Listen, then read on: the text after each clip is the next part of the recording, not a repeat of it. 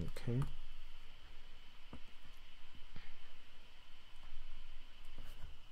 Okay. So this question is asking us to determine the hybridization and geometry around indicated carbon atoms. So what does it mean by hybridization? Okay, what does, when I write down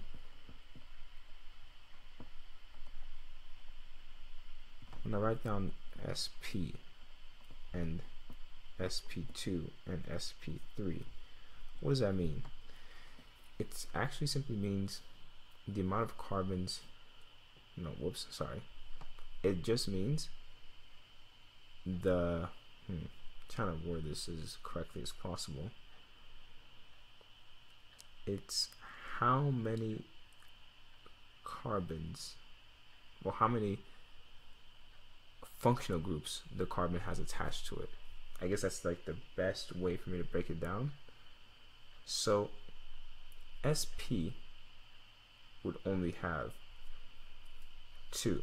So if you remember the whole like 1s, 2s, 1p, 2p, so in terms of like that, but the way I remember is simply the s always, as in you're always going to have a carbon attached to something. Like this is like the most extreme case, but carbon always needs to be attached to one thing, and then the p is the second thing that's attached to it.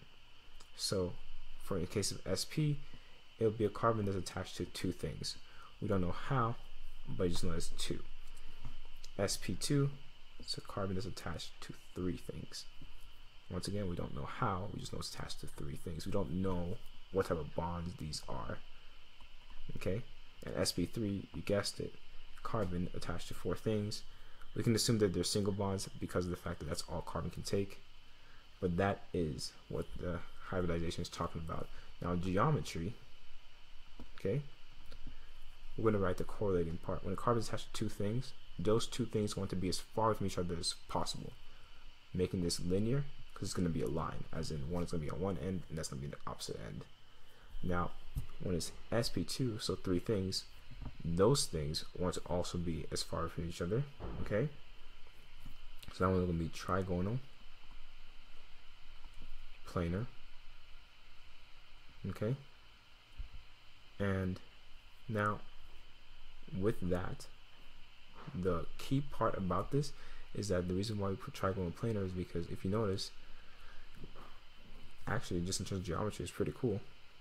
When it's like that, right, 120 degrees from each other, okay, as it's a 360, that's actually the farthest points it can be from each other in that specific case. The reason why I'm saying that in that specific case is because when you go to, you know, the next one, tetrahedral, let me just rewrite that, no one can read that, tetrahedral, okay, this is actually quite different. So this one is, it kind of looks like that, okay, the exact angles are like 109.5 or something, and you're probably thinking, would it make sense to just have like a 90 degrees?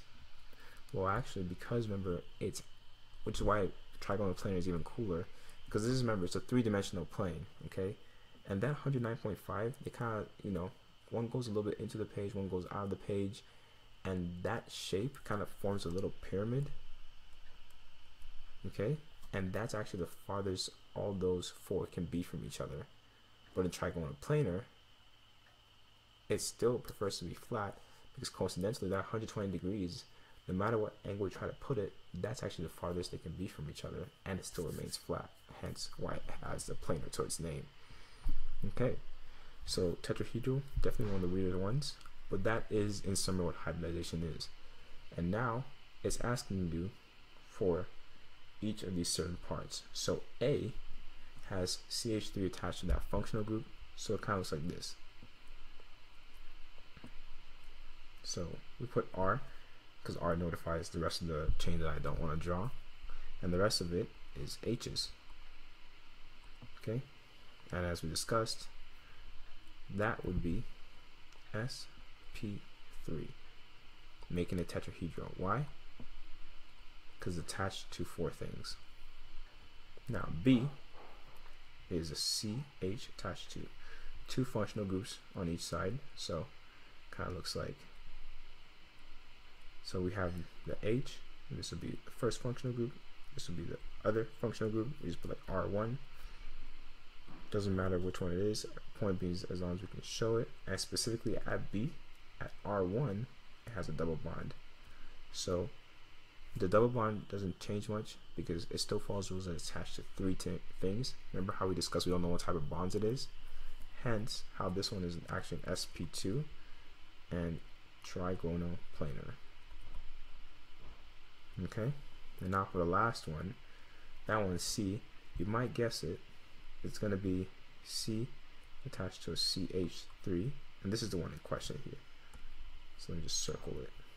Okay, attached to a functional group, but that functional group actually has a triple bond with it. So, like we said, we don't know what type of bond. We just know it's attached to 2 different things, making this one SP, and this is a linear. So that's what we have for the geometry and hybridization of each indicated carbon. Okay, so let's see. Well then. So hopefully we did this correctly. Just as a quick review, as I said, the hybridization can be broken down simply to how many things it has attached to it. It does go into like, the shells and like, the P, SP1, SP2, like when you're doing all that, but we really don't have to do that. We kind of just can skip to, okay, how many things is it bonded to, and then we go with that. Things do go past, SP3. I think it's like SP3D. That's when you have those really weird, like the exception, like sulfur, for example, can attach to 6 things. So there are some exceptions to this, but when speaking about carbons, SP3 is as far as it's gonna go. Okay, so now let's go into question.